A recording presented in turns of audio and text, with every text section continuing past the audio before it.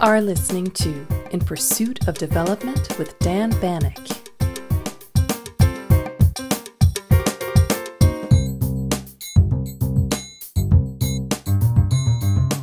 Welcome to the final episode of Season 3, which features one of the most influential economists of our time, Daron Acemoglu, who is the Institute Professor in the Department of Economics at the Massachusetts Institute of Technology, MIT. In the best-selling book, Why Nations Fail, The Origins of Power, Prosperity and Poverty, first published in 2012, Daron and his co-author James Robinson from the University of Chicago ask why some nations are rich and others poor, divided by wealth and poverty, health and sickness, food and famine. They claim that it is neither culture, weather, nor geography. Rather, they argue that economic success depends on man-made political and economic institutions. In their latest book, The Narrow Corridor, States, Societies, and the Fate of Liberty, Daron and Jim show that liberal democratic states exist in between the alternatives of lawlessness and authoritarianism. And while the state is needed to protect people from domination at the hands of others in society, the state can also become an instrument of violence and repression. Society's default condition is anarchy, or the so-called absent Leviathan. The alternatives to chaos are despotism, the Despotic Leviathan, the powerless state, or the paper Leviathan, and the Shackled Leviathan, or state which equals with what the book describes as the corridor between the absent paper and despotic Leviathans. Thus, liberty originates from a delicate balance of power between state and society. Daron and I began by discussing the contested nature of development, the role of institutions, and how not to build a state. Thereafter, we focused on how and why the pursuit of liberty and development progresses along a narrow corridor, using the examples of South Africa, China, India, the United States, and Scandinavia. We concluded by discussing the role of globalization, international trade, and the United Nations in sustaining paper Leviathan states. My team and I are absolutely thrilled to notice a significant growth in the number of listeners who regularly tune in to the show from more than 100 countries. Please continue to send us your questions, comments, and suggestions as we begin preparing for Season 4 of the show, which we hope will air in a few months from now.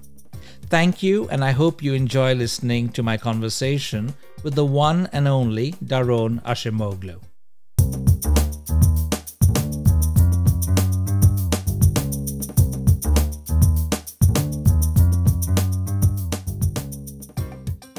Daron, I'm just so excited to see you. Welcome to the show. Thank you, Dan. It's a great pleasure and honor to be on your show. Let us get started with discussing something very overarching. This show is about development. We're trying to understand how societies actually develop, however way we understand that concept. But Daron, as you know, the development concept is, of course, very contested. People have different understandings or visions or versions of what development means. So let me ask you right at the outset, how do you view development? Well, I think it's a good question, because my own thinking on this has changed, and there are legitimate reasons for sort of wondering what's the right sort of notion. If you look at history, there are so many instances where modernization of some sort became a mantra, but then was used as a bludgeon to beat down people. So, what is it really about economic development that we think is so essential, and how to make that cohere with what people want, and also with some sort of values perhaps that we think would be, Worth pursuing, yeah? Right, worth pursuing, exactly. So, I think there is broad agreement among people in developing countries at the moment that prosperity is desirable. And that's what, we start with in Why Nations Fail, that in some sense it's a failure if countries don't realize their potential in terms of prosperity. But in some of the later work, we're also trying to get to the nitty gritty of, how do you make this consistent with people's traditions, existing values, and how do you make it consistent with liberty and other things that perhaps they value deeply? Exactly. So the critique of modernization was that one was advocating irrelevant Western models, like this preaching, which, by the way, we still do from the global north. There are certain values that we cherish, and sometimes this can be seen to be dictating or preaching to others. But going back to this understanding of development, Daron, of course, in your work, you've been highlighting the importance of property rights, different types of opportunities for economic growth. In Why Nations Fail, of course, you talk about the key role of economic, but also political institutions. And in addition to all of this, Daron, you've also been concerned with how not to build a state. On the one hand, of course, we know some sort of an idea of development, but also how we shouldn't proceed. And I've read your work on Colombia, where you're saying that basically, this kind of security first approach, the role of the military, that was just a bad idea because again, going back to how we started, it's about who's doing development for whom and all of that. So, Afghanistan. Applying the lens of Why Nations Fail to Afghanistan, how should we understand what we committed in terms of mistakes? Well, I think there's so many layers to your excellent questions. These are absolutely central questions. Before I come to Afghanistan, let me say something about the first part of your question. I think the sort of Western modernization view has been hugely problematic in every one of its versions.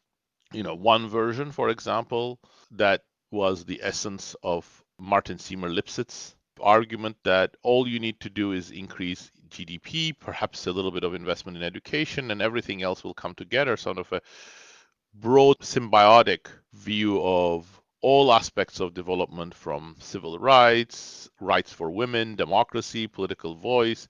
And I think it's just so completely wrong that we shouldn't even waste time on it. I mean, it's completely contradicted by data, by history, by the logic of how development process takes place. But if you look at it, it still is overwhelmingly dominant in policy circles and even in some academic circles. What is called the modernization hypothesis, I think is just hugely influential still. My work shows how incorrect it is, both empirically and historically, but I think more needs to be done to do that. A second version that is sometimes associated with Francis Fukuyama, that somehow there is an inexorable path to a Western style liberal democracy, market mechanism, etc., the end of history. I think that again, that's been now shown to fail all sorts of recent reality tests, but it's still highly influential.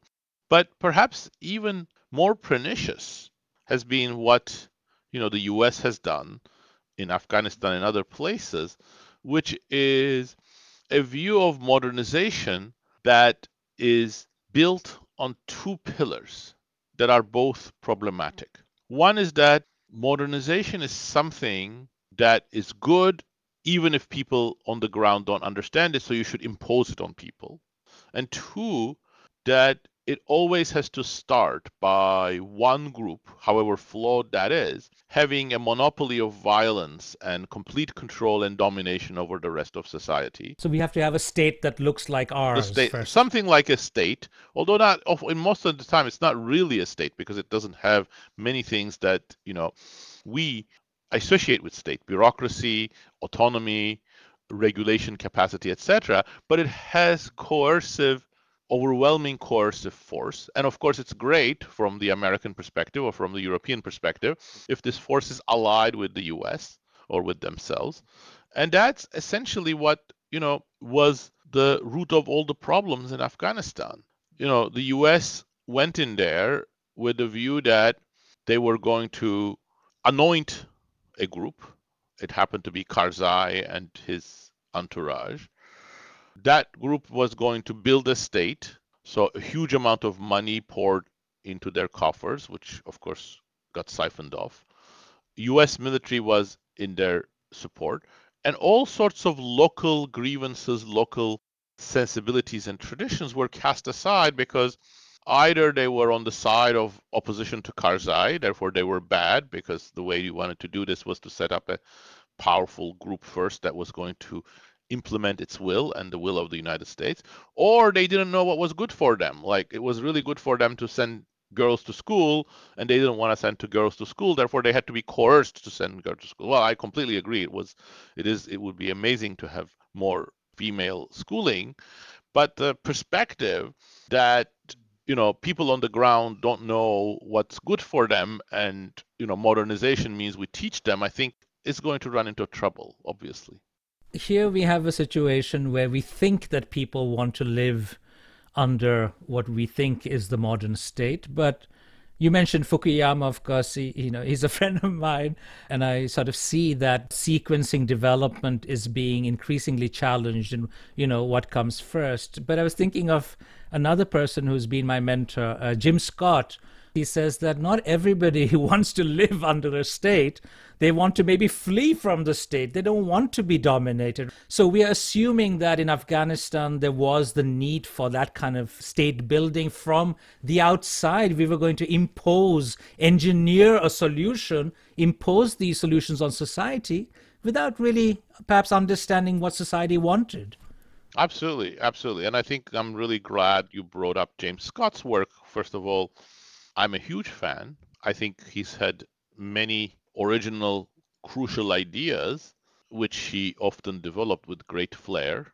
But also, I think it is very important to pit his ideas against those of Samuel Huntington and Francis Fukuyama, because I think they both have some truth, but they miss an important common set of elements.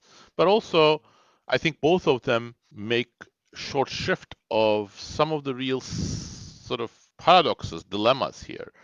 So let me first of all say what I mean by it's a good sort of counterweight to Fukuyama Huntington is exactly what you hinted at, which is that oftentimes people want to flee the state. State building has a frequently pernicious way of trying to bring order on society. So it's the complete opposite of the Huntington Fukuyama view, that somehow if you set up the state, good things will eventually develop. And for James Scott, bringing the state structure is often going to lead to worse things. But, both of those miss, in my opinion, the space in between. And that's both for good and bad. The space in between is for good when this sort of tension between people's avoidance and uprising against the state somehow acts as a brake on the worst instincts of state builders. And that's the modus operandi of what we've called a narrow corridor that creates that space in between where new ideas, new dynamics, balances can evolve. We can talk more about that. But also, I think it does really bypass a lot of these ethical dilemmas, which I always struggle with. When people are fleeing the state, they are often doing that with traditions, norms, and mores that are quite problematic. Yeah. This is what we call the cage of norms in the narrow corridor. It creates a very tight, constricting set of rules that are very unequal and sometimes very repressive. Again, women, I think, are the number one target of these norms. So they are the ones who suffer most in the cage of norms. And, there are exceptions. There are absolutely exceptions of stateless societies that respect women's rights, but they are the exceptions. If you look at Afghanistan, Somalia, many parts of the Balkans, statelessness or resistance to the state often came with very tight restrictions, repression, violence against women, and of course, denial of women's rights to take part in economic activities, in schooling, and make decisions about themselves. But on the other hand, if you sort of go with the we're going to bring modernization view, it creates this tension. Okay, fine, you're trying to perhaps liberate women, but what about what people on the ground can live with, and how is that going to be perceived by that? So that delicate balance, I think, is one of the hardest things in Afghanistan. I mean, I think it is extremely sad to see today in Afghanistan all the advances that women made being rolled back. But it is also an indication of a failure that billions of dollars of aid, so many years of NGO work, they made very little progress except in Kabul in changing people's attitudes towards gender. And that's a failure too. And how do we start thinking about that failure? I think that's those are going to be some of the key issues for 21st century development.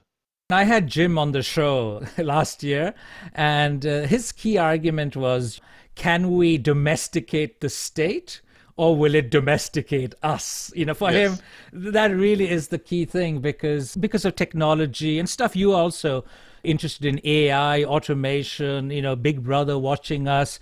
It's very difficult these days to actually flee the state because the state is everywhere. So that, I think, is interesting in relation to the narrow corridor, whether we can domesticate it. And I really enjoyed reading the book because you and Jim Robinson argue that this pursuing liberty, I'm pursuing development. Here, the pursuit of liberty and development is along that very narrow corridor, because on the one hand, you have the despotic states. You could say China is an example of that, having achieved development, but represses freedoms, etc. On the other hand, you have those lawless, absent states.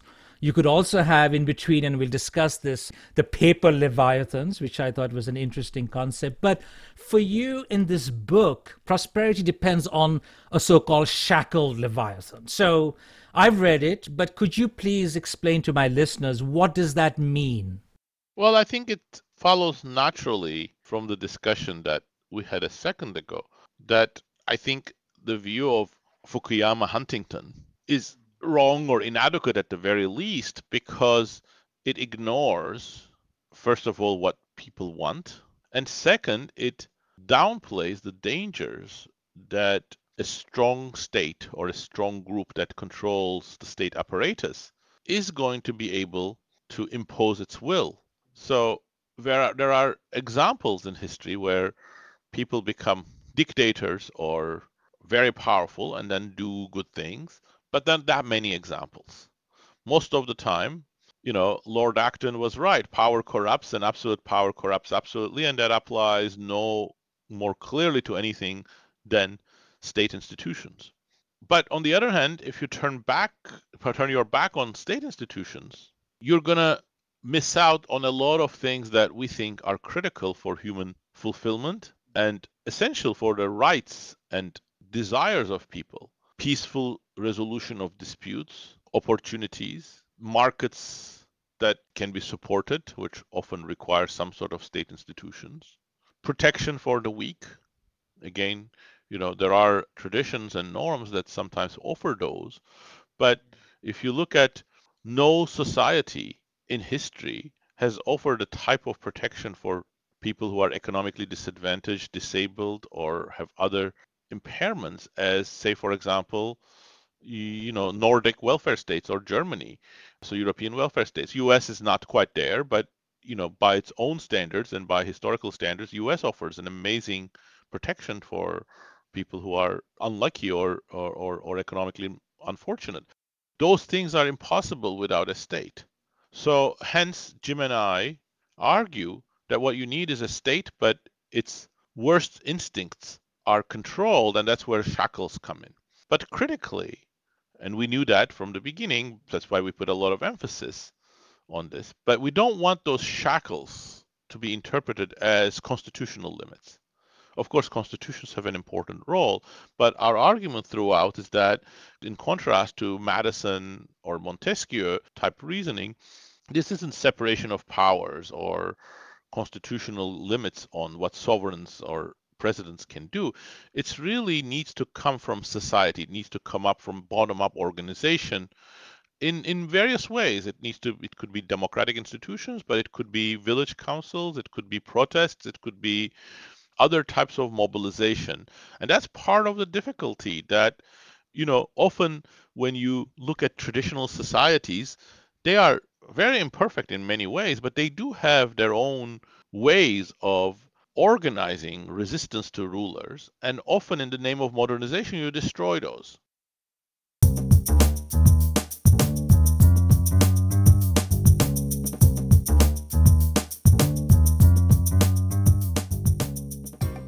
I noticed that in the book that there is this skepticism you have, and I share that one can't just rely on a constitution or sort of these legal frameworks to automatically generate development. I've studied, say, the right to food in India, and the Supreme Court in India has been very vociferous, regular hearings, all kinds of judgments issued. The trouble is, the courts can issue judgments, but if the politicians don't act upon them, it doesn't mean anything. So, Yes. those have to be operationalized. So I really like this fact that you emphasize in the narrow corridor that the state and society have to be running together, this Red Queen effect, and they have to run equally fast because you can't slack off, because if you do, a not so nice sort of outcome will happen. So the sweet spot then is arrived at by this constant running. And trust is important, cooperation is important. I noticed that, of course, you highlight the role that, say, Nelson Mandela played in pushing South Africa on that path. But Daron, when I go to South Africa these days, I don't see, for me, South Africa doesn't seem to be in that sweet spot. So am I wrong there? Have I misunderstood you? Well, I think there are two issues here. We can come back to India because I think it's an excellent example, but perhaps it's not something I have to bring up in response to your current question. And of course, the fact that you know India much better than I do is a disadvantage, so we'll handle that one later. But your description was very apt, and immediately it implies that a narrow corridor is never going to be a tidy place. If we lived in a world in which, if we live in the kind of world that Madison believed in, which is you have essentially well-meaning elites only if you can write down the right constitutional rules. And those elites can be made to act in constrained ways, and they control the base instincts of the masses. Yeah. Democracy was not a good word for Madison. If that was the right sort of conceptualization, that could be a tidy, stable world. It's rule-bound. It's led by a small group of people who are enlightened and can constrain each other in predictable ways. So we're saying that's not realistic, that's not empirically relevant. But the alternative, exactly what bothered Madison, is that democracy is chaotic and Messy. problematically rambunctious. So, as a result, the corridor is often a messy place. Yeah. So that is, for example, when the Chinese leadership looks at Europe or the US, they don't understand. They think that is a sign of weakness, the decadence of the West that the Communist Party's rule is avoiding in China. But if Jim and I are right, that is the ultimate source of strength of these sort of more bottom-up institutions. Now, looked at it from that way, where does South Africa fit? Well, I don't know, because South Africa, given its huge size, heterogeneity, poverty, inequality, was never going to be like a little, Switzerland on the savannah. But, Jacob Zuma's term did really lead to a huge increase in corruption. It's brought the worst in the ANC. It started eroding some of the trust in institutions, power of courts. But I'm actually still optimistic about South Africa. So they're still on the track. Have they moved out since you wrote the book, you think? I wouldn't say they have. I mean, the country has a huge inequality problem, huge crime problem. So it has to bring those things under control. But, so does the US. US has a crime problem, has an inequality problem, has an incarceration problem, has a polarization problem. But I wouldn't say the US has left the corridor yet. I mean, in both cases, I think there is a big risk. But still, we're in the heart of the matter right now. We're in a critical juncture, so to speak. So, Daron, this is messy, this process. We're running a marathon, I suppose, a state and society. It's a long-term thing, and you have countries coming in and out of the corridors. And if one, let's say, society can't keep up, this is what I suppose some would say about India at the moment. In your book, of course, you talk about India mainly in relation to the cage of norms, caste, as having constrained development, and that's why there is still so much poverty. But some would say that society isn't unwilling. Society wants to run fast with the state. But in India, perhaps, and in other countries, the state is becoming extremely innovative at creating obstacles. So it's not for lack of interest in running fast, but the impediments that is slowing society down. So in those circumstances, in India and elsewhere, Daron, how do you think this so-called Red Queen effect can be unleashed? Well, I think what you are describing can be understood even more sharply with the case of China. China has not been in the corridor for millennia, certainly not recently. But the existential challenge of the Chinese system is how can a small group controlling the state or the Communist Party maintain its grip and sort of dominance over society?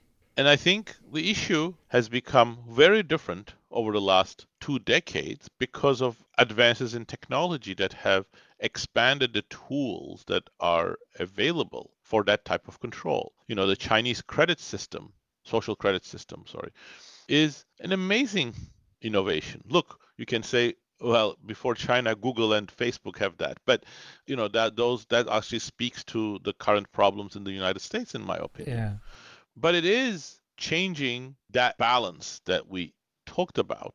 And I think it is indicative of more of a broader phenomenon, which is that, because the balance between state and society is very fragile, when there are huge technological innovations, it requires perhaps a gargantuan effort to reestablish that effort, and so perhaps it's going to fail.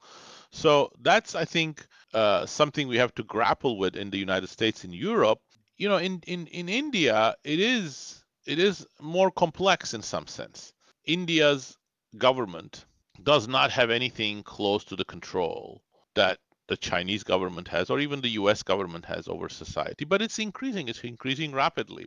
But I think in India, there is an unusual, by its own history, there's an unusual degree of tolerance of malfeasance by the government that, again, I'm not a student of India, but my reading is that that's not something that you see in the 50s or 60s or 70s or 80s.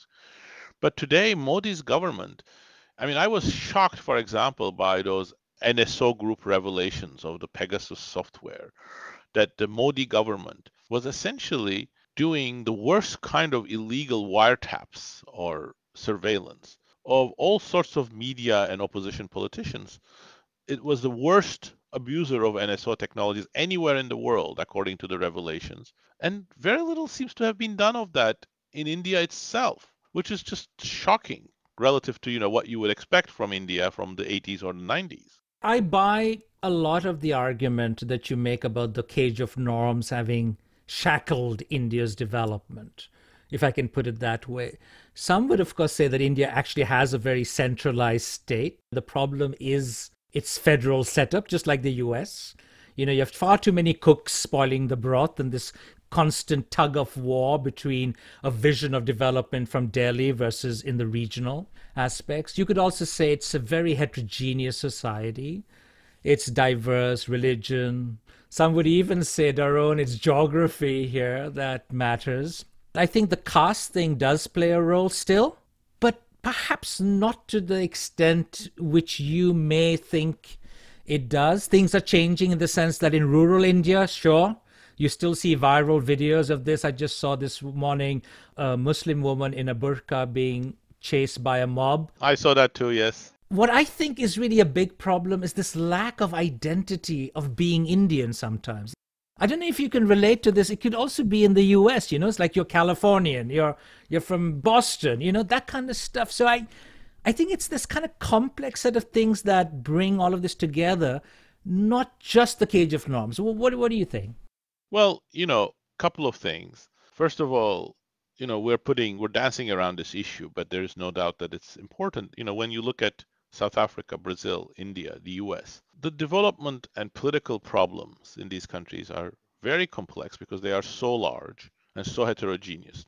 So, in some sense, it is inevitable that India is going to have strong regional governments and strong regional imprints on its economic strategies because its regions are so different. And in some sense, that's been part of the success of India. That Indian democracy, despite all the criticism that it has received, has also allowed some regions to pursue better public good provision and so on. But there is a struggle in that. Modi's government is trying to exert a greater degree of control than previous governments had. The second thing I would say is you're absolutely right that our discussion of India was much more apt for the 60s, 70s, 80s than today, where urban areas, caste has become less important. But still, it's sort of it sets the scene for political interactions. And I'm not sure. Again, I'm not a scholar of India, so I'm not sure how important really it is. But I read these interviews by Indian scientists in Silicon Valley a couple of years ago, and they were fascinating because many of these people came from low caste background, and some of them had actually changed their names so that they would not be recognized. And they told these stories of other Indians from Brahmin background coming to Silicon Valley as themselves as engineers and trying to find out their background and questioning them to find out whether they were really low caste or not, because that was critical for the social hierarchy that they were expecting to set up among the Indian subcommunity of Google or Facebook or whatever it is. So, so again, I think caste is dying, but it's not dying fast enough.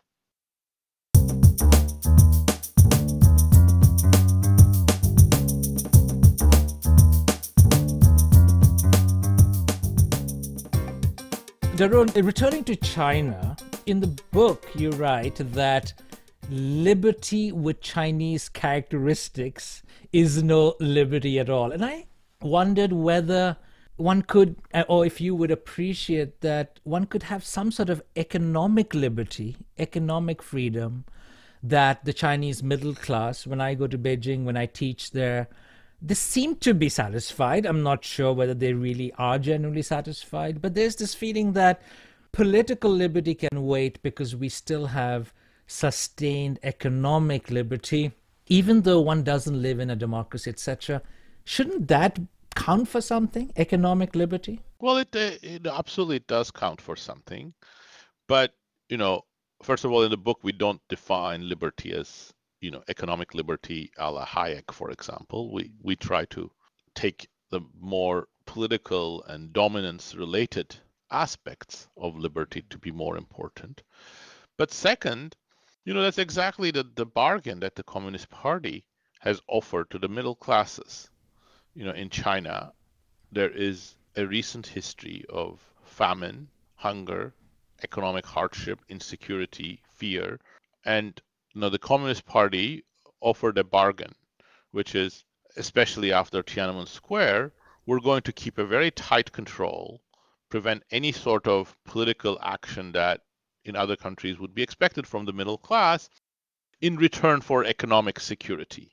And, in some sense, perhaps if things could be frozen in the way that they were in the 1990s, we could debate about whether that's desirable or not. I think it's an ethical issue, it's a normative issue, it's a philosophical issue. But I don't think you can keep things frozen in the way that they were in the 1990s, where the iron grip of the Communist Party was strong but was not completely stifling. Today we're moving more and more towards complete control of the Communist Party with facial recognition cameras everywhere, all sorts of data being collected, no room for any type of dissent. According to, was it New York Times or The Guardian? I forget now. But one of their investigative journalists calculated that last year, tens of millions of plane and train, high-speed train trips were not allowed because people had too low social credit. That isn't the economic security and economic liberty we're talking about, and it's an inevitable stage of this totalitarian control. So, which brings me then to the issue of liberty, and you mentioned that the kind of definition or the approach you take. I'm thinking about Isaiah Berlin, his sort of famous distinction between positive freedom, negative as in the freedom of interference, and positive as in all the opportunities, capabilities, to use Amartya Sen's approach to all the stuff that we really can do and want to do. So what kind of freedom or liberty do you see? And I was struggling to understand that actually in the book. Is it mainly the positive kind that you are highlighting? Well, that's why I'm a huge fan of Isaiah Berlin, but I always thought the positive versus negative was an amazingly useful way of thinking about problems, but also was too rigid. And perhaps we should have gotten into that discussion and sort of clarified it more. But the reason why we go with Philip Pettit's definition, which I'll repeat here, is because we wanted to chart a middle ground between positive and negative. There's no doubt that the negative freedoms that Isaiah Berlin discusses or delineates are minimal. They are very, very important. They're critical, but they are also minimal in the sense that they're not sufficient. But the positive, I think, may have a way of becoming too expansive. So for that reason, we think the definition that Philip Pettit suggested, which is the ability of individuals to avoid being dominated, or avoid dominances, is critical. So that doesn't mean that it's enough to be free, that you're allowed to do what you want. If you are allowed to do what you want, but at the same time somebody has huge power over you economically, culturally, socially, that's not freedom. So the cage of norms is not a freedom if it's internalized. Like, imagine the following situation. We talked about the cage of norm. In one society, women have no rights. They have to do the cooking, the dishes. They cannot go out of the house because they are coerced. If they try to do that, their husband or their cousins are going to beat them up. In the neighboring village, it's exactly the same thing, but women have completely internalized that, and they don't even try to go out. Are they free in the second one? No, I wouldn't say that. I wouldn't say that, despite the fact that in the second one we can say, oh, they are free because nobody's preventing them from doing so. No, because that internalization has happened with overwhelming power and dominance over them.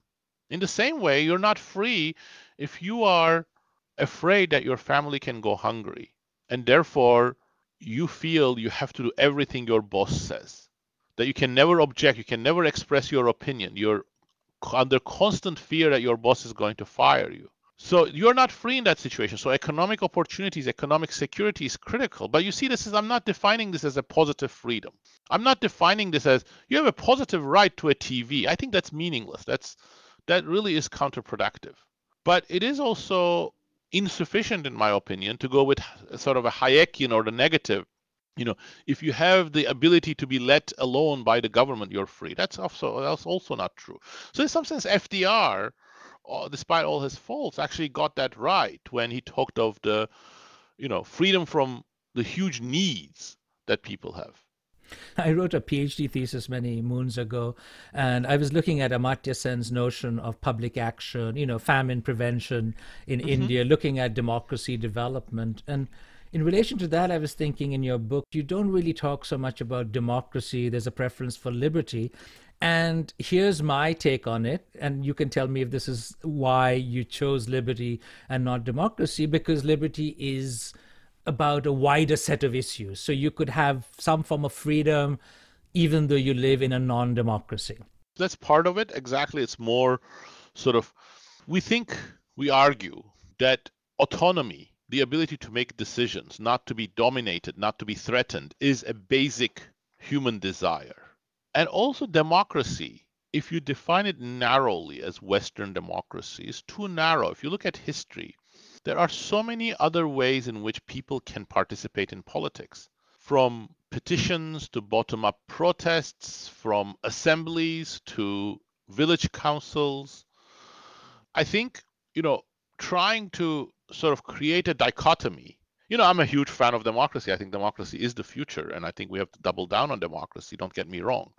But from the historical way, and especially in the context of economic development, to say it's democracy or nothing is not enough, and it ignores all of these indigenous methods that people have developed in order to keep their rulers under check. When we look at the narrow corridor, I love the cover of this version. Oh, thank you. That's the British version. Yes, I got it from Amazon.uk, so that explains it. You are, of course, a fan of the Scandinavian model, and Sweden comes up quite often in the book. And there was one thing that I thought, I don't know if you're aware of this, that could be of interest. How is it that state and society are running at the same time and equally fast? How is that checks and balance being undertaken on a daily basis? And there's something here, Daron, I don't know if you're aware, called the law of Janteloven. And it's based on this satirical piece by a Danish-Norwegian author called Axel Sandemose. And it denotes this attitude of disapproving expressions of individuality, which you have much more in the US, and personal success. So, we have the Olympics going on in Beijing. So the typical expression of this would be, if I win the gold medal and I've worked for 4 years, I've done, everything right. When I'm interviewed on TV, I'm not supposed to say, I deserve it and I'm good, I'm number one. You're supposed to be modest and tone it down. And some would call this false modesty, but this idea that don't think that you're someone, Don't think that you're better than us. And I think there's something there that keeps that Scandinavian model. I mean, this varies across Scandinavia. In Norway, you're not supposed to say you're the best. Others can say so. And so this applies to politicians. They can't get too powerful. We always want to make sure that everybody, even the royal family, should be like us. I think it's the same is true as actually in Britain. That was one of the things that, is a shock when you come from Britain to the US. You think there's so much parallel between but in Britain, except unless you're Boris Johnson, I guess. But, singing your own praises is like completely unacceptable. Everybody would make fun of you. You'll be ridiculed. And in the US, that's accepted. So if you look at Scandinavia, I think it is really an amazing mix but it's too good to be true, I'll tell you that also. But it's an amazing mix. When people hear of individualism, you have two different contradictory thoughts that come to people's mind. One is, people are individualistic, so they pretend they maintain their freedom. They're not being driven by the herd, but at the same time that they don't invest in community. So in the US, you have the second kind of individualism quite strong. It's like the whole sort of quasi-libertarian attitude of Silicon Valley, disruption, we don't care about anything. That is a child of that second aspect of individualism. In Scandinavia, if you look at surveys, people are very individualistic, but at the same time, they are very respectful of institutions, community, sort of a sense of trying to restrain your selfish behavior for the good of the community. So I think achieving that is a huge achievement, huge accomplishment. But it's not, people sometimes say, oh, that's the Scandinavian culture. Well, it certainly wasn't like that 100 years ago. Scandinavia was among the most unequal places, agrarian society, completely elite dominated. So it's something that has been institutionally achieved. That forging of the alliance. And you see that in the economy as well. It is a private property-based economy. Firms are innovative, but there's a lot of rent sharing. There's a lot of acceptance that you're not going to trample on other people, but in a way that still respects firms' incentives and innovation. But there are two pillars of this that are critical, and there are two pillars of this that are lucky for Scandinavia. And those two lucky pillars, I don't know where they're going to go in the future. The two pillars that are critical was that Scandinavia built amazingly good state institutions in conjunction with, the trade union movement and other things. So those state institutions really bolstered it. And via a series of reforms and fortuitous changes, it also flattened out huge wealth inequalities.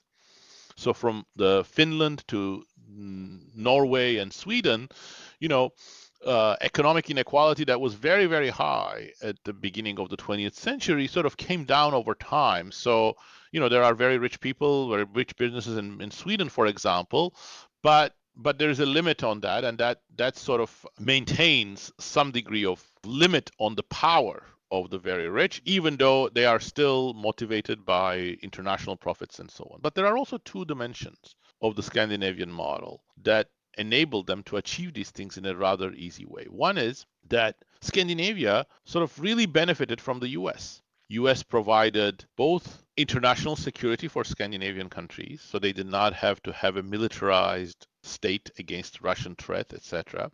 And also the United States created a much more cutthroat form of capitalism at home that then allowed Swedish firms to benefit from the innovations in those countries and the markets in those countries. So Swedish firms could be still very innovative, but adhere by the rules of the social welfare state. So if you think of an economy that just consisted of Scandinavia, Norway, and Denmark, I don't know how that would have looked like.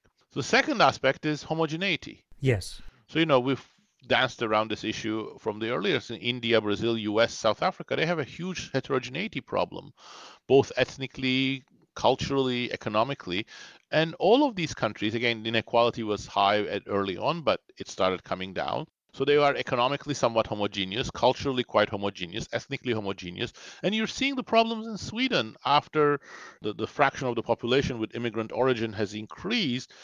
Politics has become much more contentious. Swedish Democrats, you had no party like that for over 100 years, and now they're one of the strongest parties in the country. So I think how they're going to navigate, and think of the problem in the US. US politics is so racial, so interwoven with anti-immigrant feelings, so heterogeneous between South, North, West. All of these difficulties, Scandinavian countries avoided. So it's great for me to have Scandinavia as an example of what we can achieve. But of course, I know it's a little bit vacuous to also say US should emulate Denmark. I mean, that's really much easier said than done. Daron, a final set of issues. The case of the paper Leviathans, because, my show is often about many of these countries on the African continent, in Asia, Latin America, that has a state, but the state is doing its best to thwart society, keeping society down. In the book, you talk about Nkrumah in Ghana, and some of the stuff that the so-called paper Leviathans do. So here, I wonder what the future holds. I'm thinking about globalization, international trade, geopolitics in sustaining some of these paper Leviathans. I'm thinking about, you even write about the UN, how the UN confers legitimacy on people like Bobby Mugabe, becoming a goodwill ambassador when he himself goes to Singapore, or he used to when he was alive, for treatment. So what is the way forward in this sort of day and age we live in, Daron, for these paper Leviathans? Thank you, Dan. Thank you. Well, I think that's a great topic for us to end on because I think it's so expansive. And so, if you go back to our discussion of James Scott versus Huntington Fukuyama, it seemed a little bit dichotomous, right? You either don't have the state, in which case you get the autonomy, you can flee the state, you don't have to give up your traditions, some of your basic liberties to the state, but you miss out on all of the services. Or you get the repression of the state, but in return you get some public goods like you do in China or, Russia and so on. Well, the paper Leviathans are the exception, meaning that you get the worst of both worlds. So you have strong-looking states in the sense that they have a security apparatus that can be quite repressive, that can go around and kill people. But its ability to do things is rather limited beyond repression. and its ability to project its power beyond the capital is very limited, where the country needs most help often. So as a result, you don't get regulations that are useful, dispute resolution doesn't work, public goods are completely absent, crime or even non-state actors proliferate. And as a result, these are leviathans that look strong, but that are actually paper thin. And we argue in the book that these have many causes, many origins, but colonialism is a very important part of it, because colonial powers bolstered the sort of the scaffolding of the state in the capital without really making the inside of it very strong, and certainly had no interest in projecting power beyond the capital and the places that had natural resources. And elites.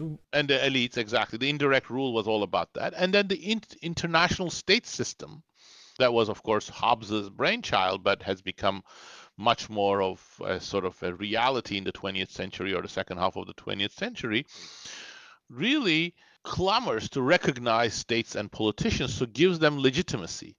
So UN wouldn't know what to do if you didn't have a state representative. It just needs to reaffirm its existence. By the way, I'm a huge fan of the UN in general, but this particular role of the UN has been terrible.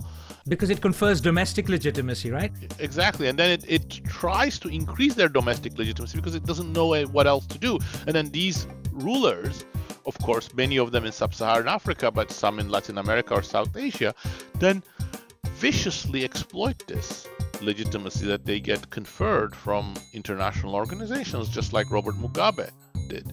Daron, perhaps you would be willing to come back on the show at some point when you finish another book. It was such a pleasure to see you, and thank you so much for coming on my show today. Thank you for inviting me, Dan. Yes, I would love to.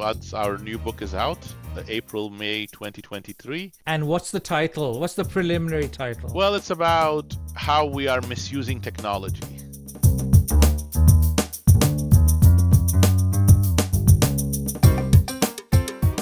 If you enjoyed this podcast, please spread the news among your friends and share it on social media. The Twitter handle for this podcast is GlobalDevPod.